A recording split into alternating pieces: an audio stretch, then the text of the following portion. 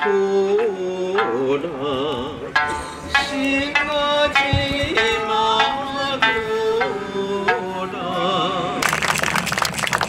have to say there's something really beautiful about children being woven into our community.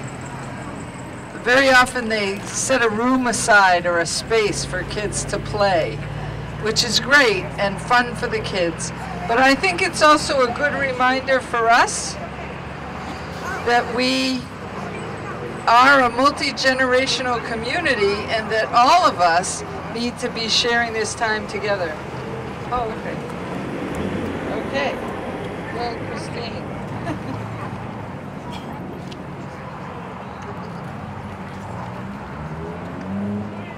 Okay, so just arriving and settling in a little bit is Christine Hong. Woo! Yay!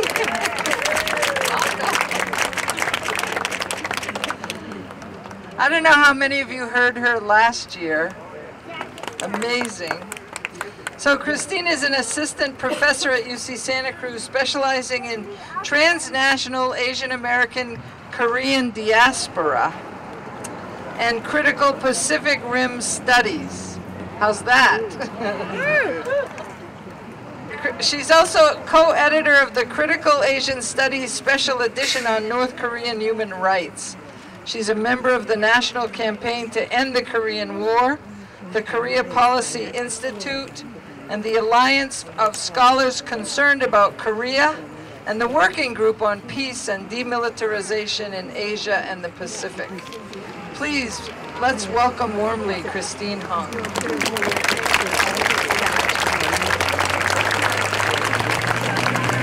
I mean, this is such a different time from last year, and we live right now in very curious times.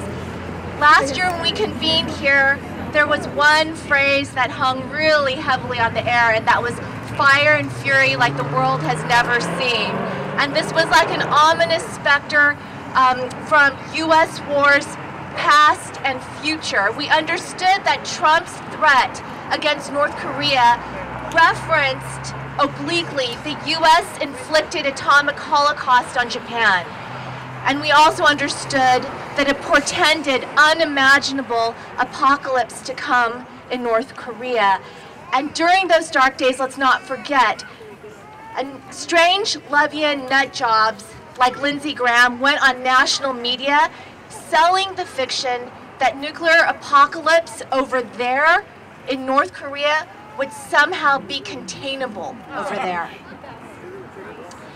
I want us also to recall, though, that Trump's maximum pressure policy was a continuation of Obama and Hillary Clinton's maximum pressure policy toward North Korea. We're in a different moment right now. Peace in Korea has appeared amazingly as a prospect on the horizon. Why? Because of two things. I'm going to say it. It's because of the two Koreas coming together. Before people start writing in Donald Trump as a candidate for the Nobel Peace Prize, let's recall that the two Koreas came together, and the unfortunate truth is also that North Korea developed a nuclear deterrent. So that's what defines this current moment.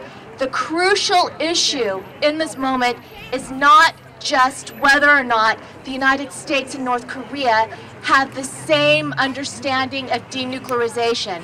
And let's keep in mind that up until recently, North Korea's understanding of denuclearization was a global concept that implied a commensurate obligation on the part of imperial powers like the United States to denuclearize. Yes. The other critical question is whether the world's greatest purveyor of military violence, and I'm borrowing this phrase from Martin Luther King Jr., and a country, North Korea, that has survived being in the crosshairs of the U.S. war machine since the moment of its founding in the middle part of the 20th century, whether or not these two countries have the same understanding of peace. It's not just denuclearization that's on the table, it's peace. In April of this year, Donald Trump live tweeted the Panmunjom joint declaration between the two leaders of the Koreas. Korean War to end, the United States and all of its great people should be very proud of what is now taking place in Korea. I want to make a few comments about this. What does this welcome shift in tone, in practical terms, mean? Was it premature for the entire world, which was previously hovering on the edge of the abyss, to stand up in a single-voiced cheer?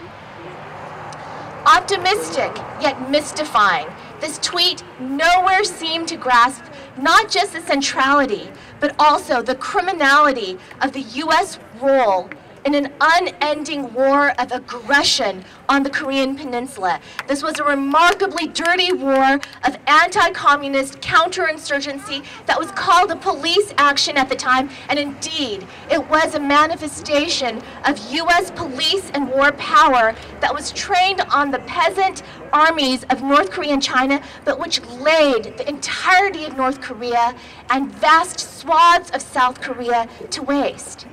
So in order to make peace, we have to know history. We cannot be assured that Donald Trump understands history. The United States perpetrated a bombing holocaust against the Korean people. Is this something to be proud of? This was a war in which an estimated 4 million, some people say 5 million, but of course we don't even know the numbers over there. Why? Because those lives don't matter, right? 4 to 5 million Koreans were killed, 70% of whom were civilians. And I want to say something that's pertinent to these times. That war ensured that 1 in 3 Korean families was separated. We're not talking a separation of a number of months that we're contending with right now with the U.S.-Mexico border and border crossings. We're talking about a separation that yawns over 7 decades. The other thing that happened was hundreds of thousands of Koreans were transformed into refugees. This was a war in which Truman explicitly used sanctions as part of his war policy. That's still a part of the maximum pressure policy, which we have to understand as a policy of continuing warfare. It's absolutely unacceptable in a time when the U.S. is supposedly entering into dialogue with North Korea. During this war, during the hot fighting period and thereafter, the United States actively contemplated using nuclear weapons. In fact, General Douglas MacArthur wanted to create between China and North Korea a zone of cobalt where no life could live for up to 100 years. That was what he contemplated. Since that time, the United States has threatened North Korea with nuclear annihilation on multiple occasions leading up to the Obama period. So this is the fact of the matter. The Korean War has never been concluded with a peace treaty, and there are only 3 powers that signed. So Donald Trump, in live tweeting the Panmunjom Declaration, made it seem as though the 2 leaders of the Koreas could somehow negotiate peace. That's not true at all. The 3 signatories to the Armistice Agreement were North Korea, China, and the United States. According to this document in 1953, those 3 signatories were supposed to return to the negotiating table within 3 months' time and hammer out a peace agreement. The other thing that they were supposed to do, the 2 foreign powers, China and the United States, they were supposed to remove their forces from the peninsula within a reasonable amount of time, and they also agreed never to introduce new weapons onto the Korean Peninsula. The fact is that the United States, up through the end of the Cold War, stationed nuclear weapons on the Korean Peninsula. The other thing, too, is to this day, the United States maintains approximately 30,000 military forces south of the DMZ, operating approximately 80 military installations. In times of heightened war crisis, the South Korean military is not its own. It's under the command control of the United States. According to a series of mutual defense treaties, the United States can use at whim and at will any South Korean military installation. South Korea is a semi-sovereign country at best. I want to recall something. It cannot, I want to say this, South Korea cannot conclude peace with North Korea on its own. It takes the United States. The relationship between the Koreas has always been triangulated with the United States. 75 years ago, the Allied powers met in Cairo, and they created a perverse roadmap for the post-war peace that specified that in due course, Korea shall be free and independent. To this day, Korea is still not free and independent.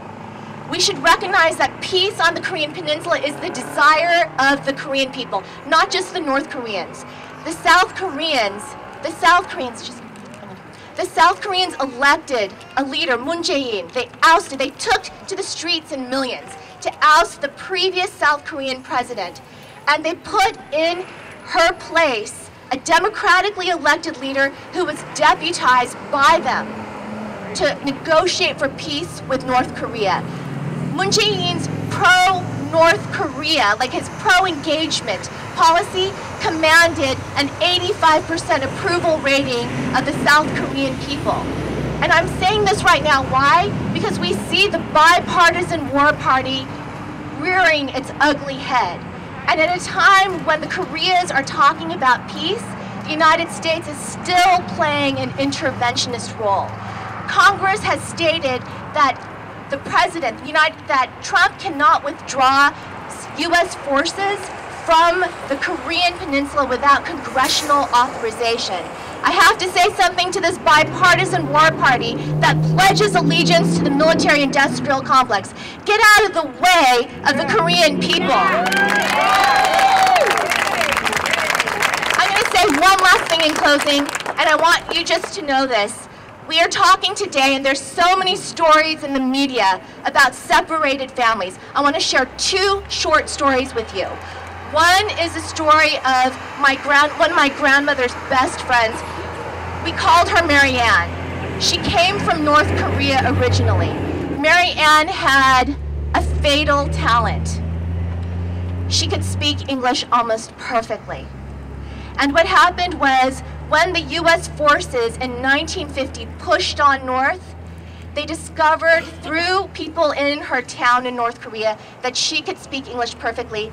They commandeered her services so that she could translate for the U.S. Army. She had 3 babies at home. By the time they were south of the DMZ, the U.S. forces, they had promised her that she could return to her family. They said, if you return now, you're dead. You've been helping the U.S. military. She eventually immigrated to the United States. She was never reunited with her children. Never, never. A couple of years ago, as part of the Legacies of the Korean War project, a number of us who were part of that project, we interviewed a man who is a Christian minister in Southern California. His name is Dok Jung-won. And what happened was he spoke about being part of what Koreans called Isan Kajok. We have a word for it, separated family, and we understand that there's a world of tragedy in those terms. When he was a small boy from North Korea, he was part of a refugee column that went down south. And he spoke about how in those heated days of battle, all these people who were fleeing down south would call out to their family members, "Mother, father, sister," and that near the end, when they had been walking for over 30 days, there was total silence. When we interviewed him, even though he's an elderly man now, I could see a little boy in his face. He had been separated from his mother for almost the entirety of his life.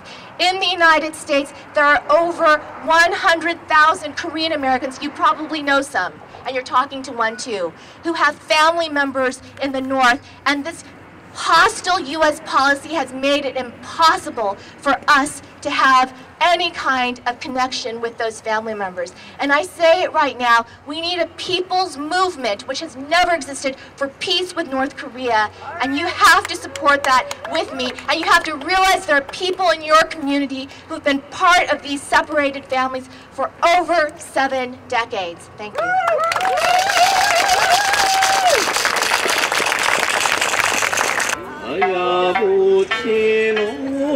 나가야 와밍